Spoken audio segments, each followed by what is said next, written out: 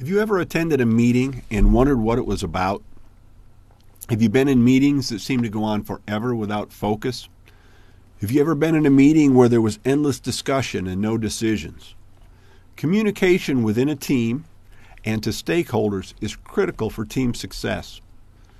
One agenda item for the first meeting might be a written communication plan. What should be communicated, to whom, when, and how? In this presentation, we'll talk about some tools that help you run efficient and effective meetings. First, some basic elements. Every meeting should have a specific purpose. What do you hope to accomplish with this meeting? If there's not a purpose, why are you having a meeting? Identifying the purpose helps to keep the team on task. An agenda should be created and distributed well before the meeting, so everyone knows what will be discussed and decided. After the meeting, minutes should be distributed to reinforce what decisions were made and who is responsible for action items. Finally, we will look at status reports and how to communicate the progress of your team. Teams have roles and responsibilities. Meetings do too. The roles and responsibilities may be the same for the meeting as for the team, but they do not have to be. There should always be a designated meeting leader. This could be the team leader, and in early meetings it probably will be. If possible, it's a good idea to have an experienced facilitator, particularly in the early stages. The facilitator can help to keep the team on task. A timekeeper can help to keep the team on time. Finally, you need a scribe to prepare the agenda in conjunction with the leader, to record decisions and action items, and to distribute the minutes. These roles may be static, particularly in the early stages of team development. Later, when the team is in the performing stage, it might be desirable to rotate roles. No one wants to be the scribe all of the time. As team members gain skill and confidence, they can take turns leading or facilitating meetings.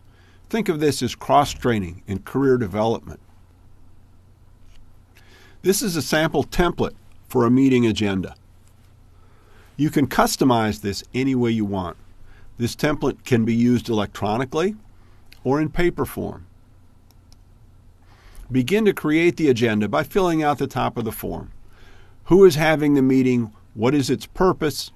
Fill in the date, the beginning and ending times, and the location.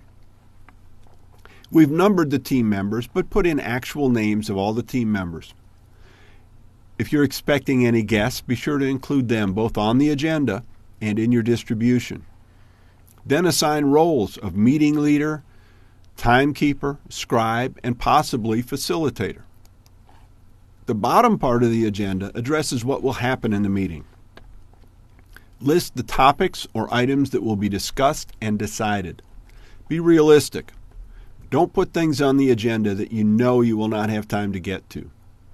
For each topic, assign a specific amount of time. Your agenda is now complete. Be sure to distribute this to all team members and guests. You might want to copy your sponsor for informational purposes. In order to use the agenda, you start your meeting on time. If members are missing, do not wait.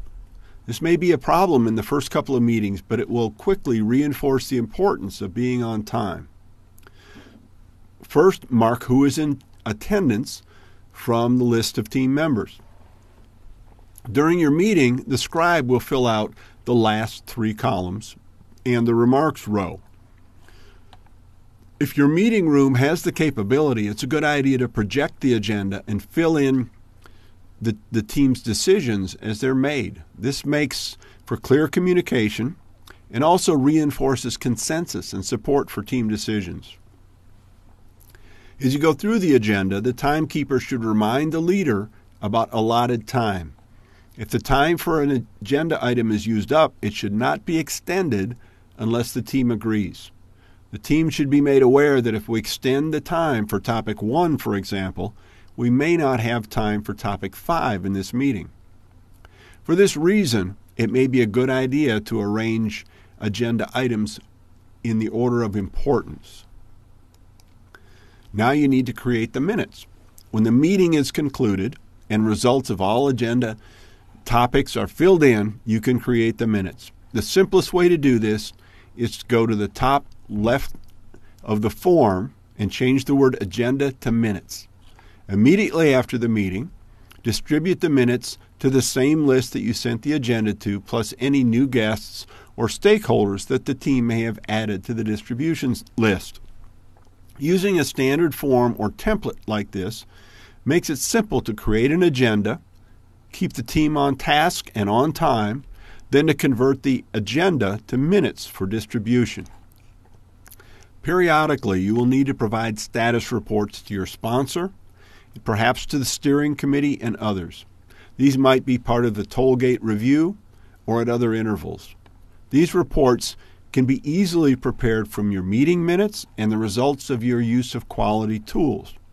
Remember, you might want to communicate your process as well as your results. You can easily prepare a template for these reports as we did with the meeting agenda. This slide lists a number of things that might be included on that template. A structured and organized approach to communication using tools such as these will greatly improve your team's chances for success.